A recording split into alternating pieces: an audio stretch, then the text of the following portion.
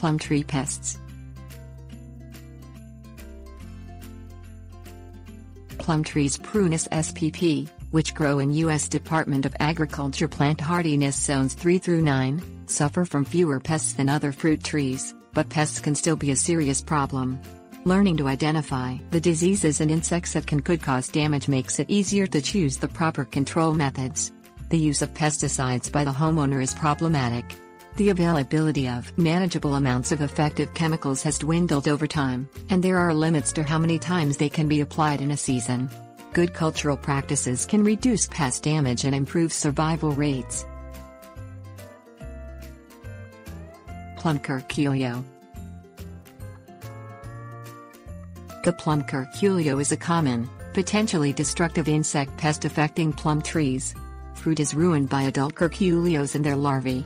The adults make holes in the fruit to feed and lay eggs, introducing fungal infection and rot. Larvae tunnel through the fruit as they feed. Adults are beetles about 1/4 inch long, gray or black with light mottling. They have a slender snout about 1/4 the length of their body. Larvae are white or yellow grubs. Curculios can be reduced by removing and discarding the fallen leaves and old fruit under the tree often, which prevents the larvae from developing into adults. Sometimes adequate control of this pest can only be achieved with a careful use of pesticides, beginning at petal fall. Usually, 2 or 3 applications at weekly intervals will be sufficient, notes Cornell University. Insecticide choices include products containing phosmet or carbaryl. Both are highly toxic to bees and need to be used with caution.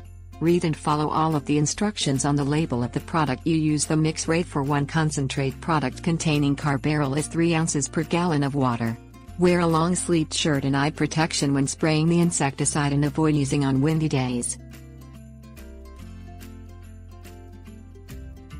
Shothole Borer. This small brown or black beetle damages the plum tree's sapwood, and can kill branches or even the whole tree. The small, white larvae damage the sapwood by burrowing through it as they feed. Healthy trees resist infection by forming resin, which usually kills the grubs. A good preventative measure is to keep trees healthy. Insecticides are not recommended for use against this pest. Control is achieved by pruning infested branches. Promptly shred them or haul them to the dump before the beetle can spread. Clean pruning tools with a cloth soaked in rubbing alcohol before pruning to avoid spreading disease, and after use as well. Crown and root rot. This disease is caused by a soil pathogen called Phytophthora. Infected trees grow slowly, have sparse, yellowing leaves, small fruit, and wilt easily. Sudden death can occur. As this disease is incurable, prevention is the only effective management strategy. Phytophthora only develops in overly moist soil, especially in the presence of standing water. It can also be spread between trees through root contact.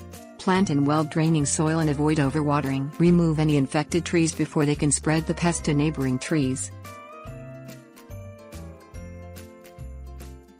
Perennial Canker. Canker causes damage to sapwood and bark that can kill branches. Sunken, discolored areas, usually oval in shape, are the hallmark of this pest. Sometimes a dark exudate is found at the edges of the damage. This disease is caused by a fungus called Cytospora.